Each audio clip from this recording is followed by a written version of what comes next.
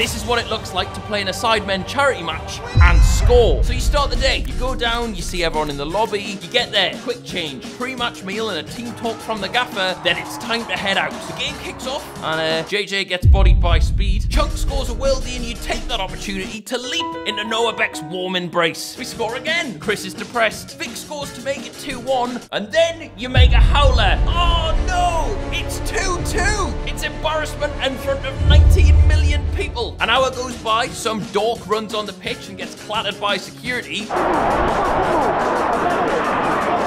Goal after goal goes in until the 80th minute, and it's tied at 6-6. Okay, I'm going up first. Chance with a touch. Can they finish? Oh, you think you've won it? You haven't though, because the Sidemen score 2 more.